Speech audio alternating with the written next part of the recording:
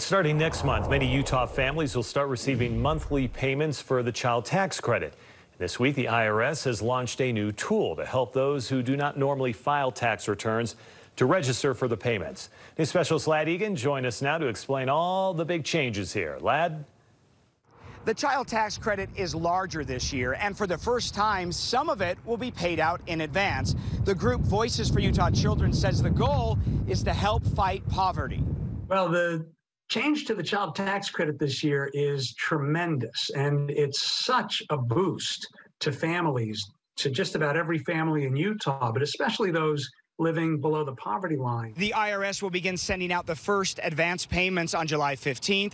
They will continue monthly through December. Parents who qualify will get $300 each month for children age 5 or younger and $250 for children ages 6 through 17.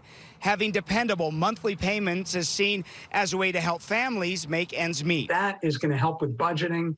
It'll help avoid the debt trap that so many low-income families fall into in the course of the year, often having to take out payday loans. If you filed your tax return for either 2019 or 2020, you shouldn't need to do anything to receive the monthly payments.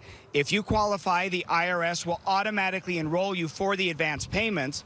But for those not required to file a tax return or who haven't given the necessary information to the IRS, a new online tool just went live this week. It allows families to register for the payments and provide banking information to have the payments direct deposited.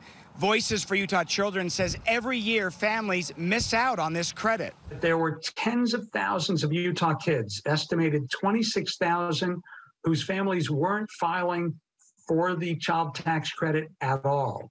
And that's why the IRS opened this new portal. Normally, the credit is $2,000 per child. This year, it's $3,600 for those 5 and younger and $3,000 for ages 6 through 17. The credit starts to reduce once joint filers make more than $150,000 a year and single filers start to make more than $75,000 annually.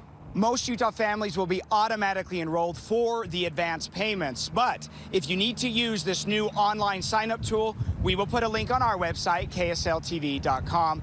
By the way, the IRS is also creating a different online tool. It's not ready yet, but this one will be for those who want to opt out of these monthly payments. Back to you.